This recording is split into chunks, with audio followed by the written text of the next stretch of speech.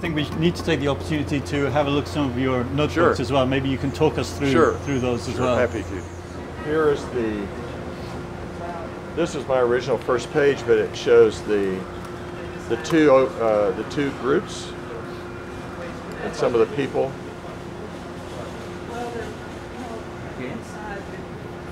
And they have a policy, not mass collecting expedition. They gave the role of OTS. And then we had the first lecture from Rodriguez, who is a orchid specialist, who gave a general talk on the geography and the people of Costa Rica.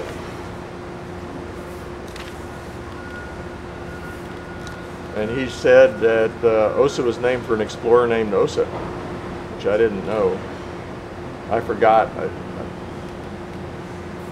What year is this? 1966, July. So then we used to have, the OTS courses used to have what they call an organism lab, where we would go collect, everybody would collect things that seemed interesting and bring them and put them on a table in the little field lab. People would label them, write down on cards what they knew about them. And I'm seeing here some things that I didn't know much about at the time, and I later worked on after I rediscovered them and forgot I'd seen them here. There's Jansen's bullhorn acacia. And there's some of the Brassavola nodosa, the lady of the night orchid.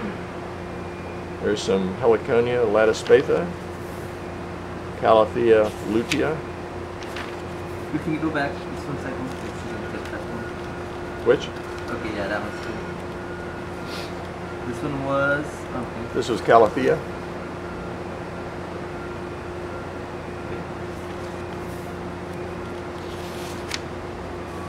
Basiloxylon, which is restricted to the Pacific side of Costa Rica. Cyclanthaceae. Most people would think that's a palm, but it's not. And here's a group I worked on. This is Garania leviana, and I didn't know I was going to work on that years later. I forgot we even had that in the session there. And then we had some herpetologists. They were bringing in all these poor frogs and putting them in on the table. There's a blast frog. There's some of the poison dart frogs. There's a Leptopus. There was our first encounter with orchid bees. Actually, I had seen orchid bees in Mexico in 1965, but I didn't know what the heck they were. We found some nests.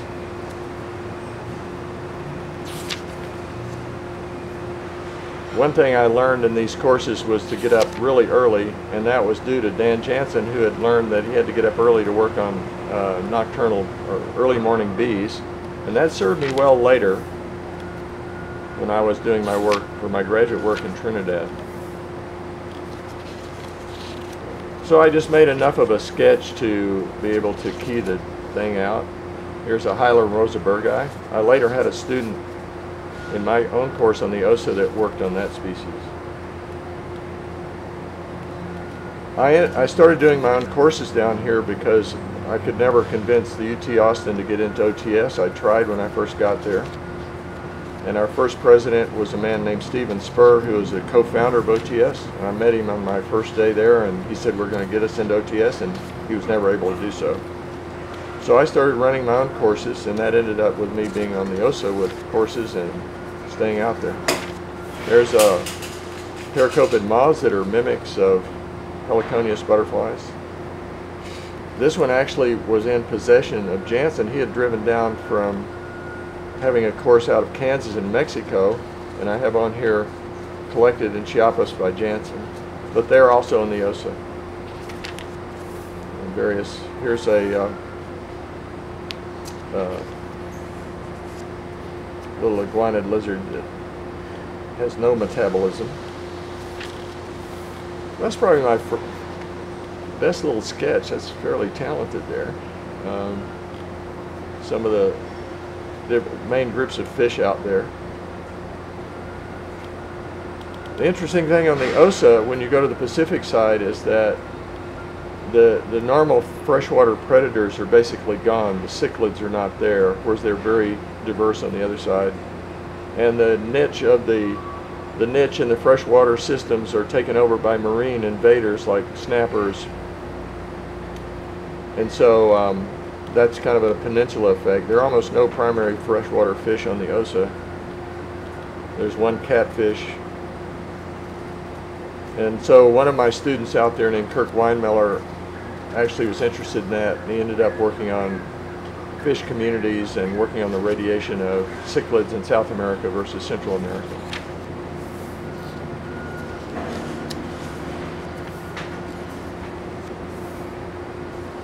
And then we went to the Cerro. That's too darn cold for me. I didn't like it up there.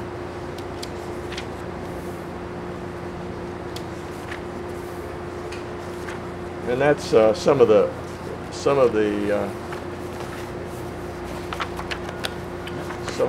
And then there was another course, the advanced course in July of '69, which we applied for, and it was competitive to get in.